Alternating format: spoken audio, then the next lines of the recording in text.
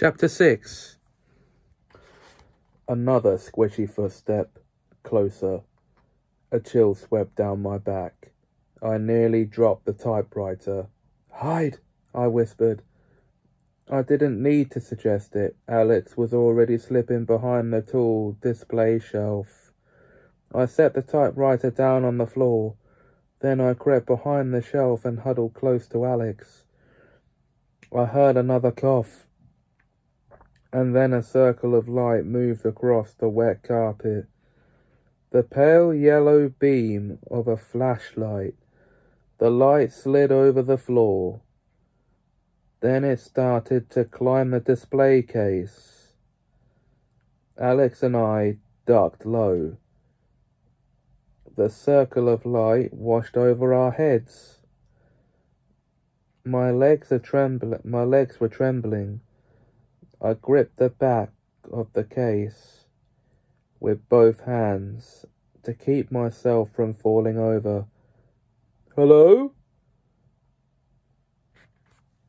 A voice, sorry. "Hello?" A voice called, a woman's voice. "Hello? Is someone in there? Is someone in here?" Alex turned to me. She motioned with her head.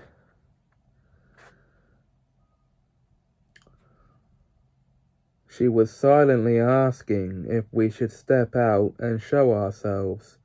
I shook my head no. How could we explain what we were doing inside the shop? How could we explain why we were hiding?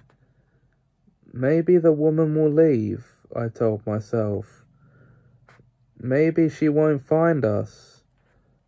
Who is she? I wondered. Does she own the store? I peered out around the bottom shelf. I could see the woman from the side. She was African American. She had very short dark hair, and she wore a long raincoat.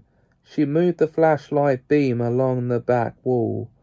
It lit up the fallen shelf, the broken antiques. Her footsteps slogged over the wet carpet. "Hello?" she called. "Did someone come in here?" I held my breath.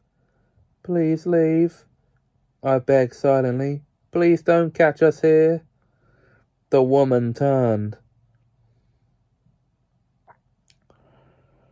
Her light stopped on the typewriter in the middle of the floor. She kept the light steady, staring at the typewriter. I knew what she was thinking. How did the typewriter get on the floor? Or how did the typewriter get on the floor? Slowly she raised the light, raised it back to the display shelf. She stared right at us.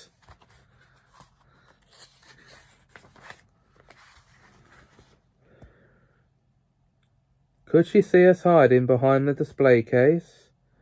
I froze. I pretended to be a statue. Did she see us? No. She muttered something to herself. The light went out. I blinked in the sudden darkness. Her footsteps moved away. I realized I was still holding my breath.